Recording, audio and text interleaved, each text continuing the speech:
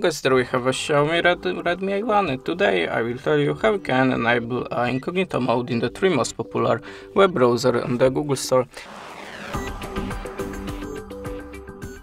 So you start from the Firefox. To enable Incognito Mode here, just click here on this arrow mask. If your background is purple, it means that you are in Incognito Mode. So now it's time for the Chrome. In Chrome we have to click here on this 3-dot icon and choose New Incognito tab. As you can see, now we are in the Incognito Mode.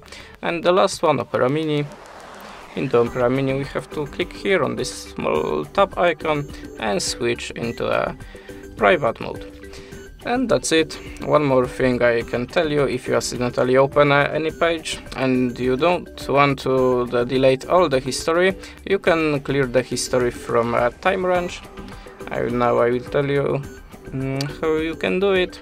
Just go here and click on history.